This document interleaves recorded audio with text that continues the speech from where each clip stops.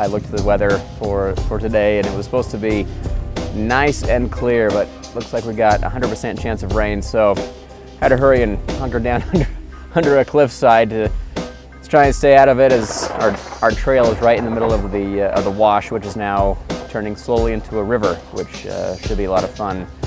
My name is Phill Monson, and I'm a landscape photographer based out of Utah, and we've been sent out by Really Right Stuff to put their TVC-24 carbon fiber tripod through its paces.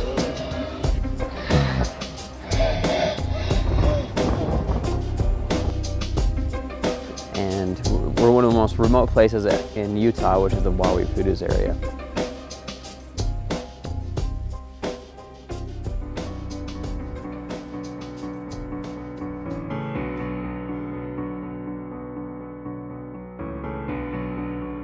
Hiking in and out of here, it's quite the hike, and this tripod is around 3 pounds or so it's super lightweight, and it's just something that I know is going to be reliable and help me out with my shots.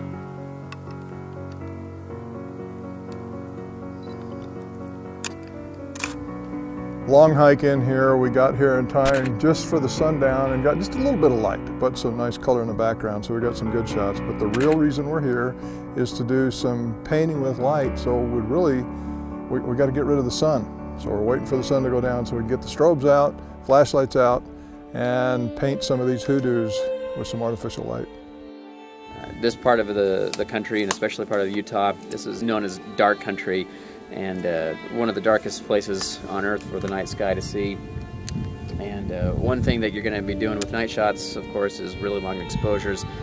That's why we've got a really good tripod, and we've also got these the Really Right Stuff rock claws, which are great to grip against the rocks, so no matter what type of elements you're facing, wind or anything, your shot's going to stay sturdy and you're going to come out with a winner.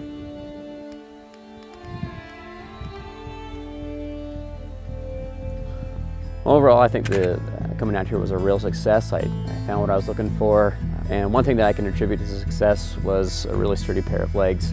I can give that to Really Right Stuff, and it's just one less thing that I have to worry about. It's going to work, it's going to be reliable. To have a carbon fiber tripod that's sturdy, reliable, and lightweight, it's the whole package.